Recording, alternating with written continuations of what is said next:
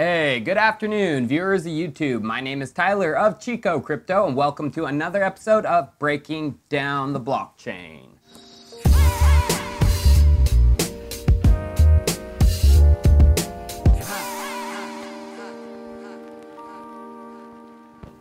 Today, we're going to be doing a deep dive into one of my favorite NeoNet 5 projects, and the project I believe is getting addition to Binance very soon. That project is the DeepBrain Chain. So I'm sure most of you are aware that DeepBrain is focusing on artificial intelligence, but DeepBrain Chain is aiming to become the deep learning machine for the AI industry. To do this, DeepBrain needs to migrate from a Net5 token on Neo to its own main chain. Yes, DeepBrain will have its own chain with its own consensus algorithm. They will continue to partner with Neo and provide computing power through its platform and services for Neo dApps in the future. The switch from the main chain will take place in Q4 of this year and will be the correct step to realizing their full vision. So what is this full vision? Well, to understand, let's take a look at the bottom architecture of the platform and which consensus will be allowing the chain to function. DeepBrain is positioning itself to be a business-to-business platform. Thus, AI enterprises would be the main clientele. Thus, transaction throughput and finality are extremely important. You would think DeepBrain is a proof-of-work consensus since there is mining, but actually it's a hybrid mechanism of proof of importance and delegated proof of stake. The idea behind proof of importance is the more you benefit the network, the more you should be rewarded. Each address is given a trust score, and by being active on the network, it goes higher, which means more of a chance of being rewarded. Delegated proof of stake is defined by a number of delegates who process blocks and get rewards based on voting weight from the network. So this is the main chain's architecture, but to achieve scalability in the future, DeepBrain has a multi-chain framework with additional working chains. The main chain contains the schema definition of each working chain, leading to an unlimited number of working chains. Each of these working chains comprise of sharding blockchains, and each shard has its own consensus node. This will allow the network to achieve parallel processing and scale to millions of transactions per second. Now that we understand the underlying consensus and blockchains, let's move up a level and break down the pieces of the overall framework and the flow of work through it. At the top of the framework are the AI companies. They submit container images containing neural network computing requests to DeepBrain Chain's client. They then deposit the required amount of DBC into the DeepBrain Chain wallet. The client then packages the requirements into a Docker image file and broadcasts that to the DBC network of mining nodes. These mining nodes will use their computing power and compete to deploy the images from the Docker. Successfully deployed images get DBC rewards. These nodes can be large nodes in the form of mining pools, medium-sized pools in the cloud, and high-performance home computers. So let's now take a look at the design of the mining node network and the pieces that allow the nodes to successfully deploy images for neural networks. Each node is connected to a DeepBrain Chain wallet client, which is authorized through an identity service engine. This provides authentication and service roles for other modules in the network, as well as managing commands, projects, users, groups, and their roles. The database service engine functions to provide reliable relational and non-relational database services to users within the environment. The network management engine provides network virtualization and network connectivity services. This will allow users to define networks, subnets, virtual IP addresses, and balance their network loads. The computing engine is where all the magic happens. This is a set of controllers including a computational emitter and a container computing engine.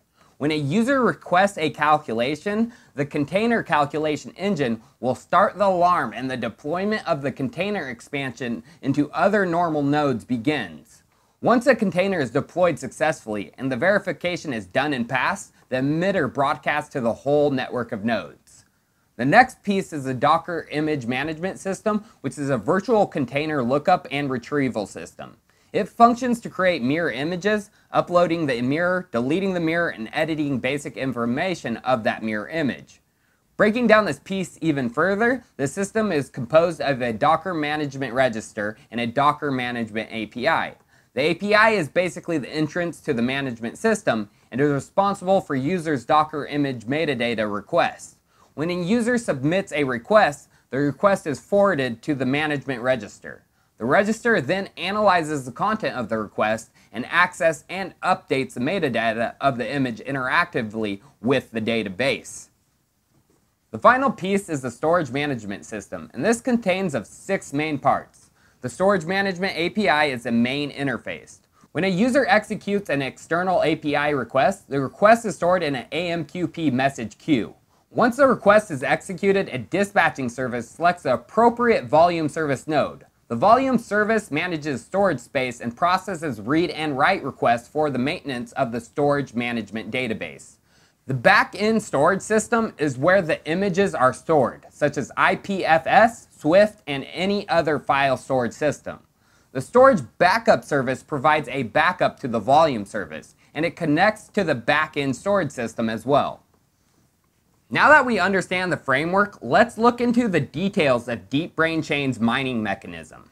In the token economics, DeepBrain Chain has allocated 5 billion DBCs for mining rewards. In the first 5 years, 100 million tokens will be released per year for a total of 5 million tokens. Every 5 years, the total amount will be cut in half. So years 6 through 10, the total release will be 250 million, 11 through 15 will be 125 million, and so on. The mining mechanism of DeepBrain Chain is very clever. 70% of the miner's revenue comes from that mining pool mentioned above, while 30% comes from the cost of computing from the users of the platform.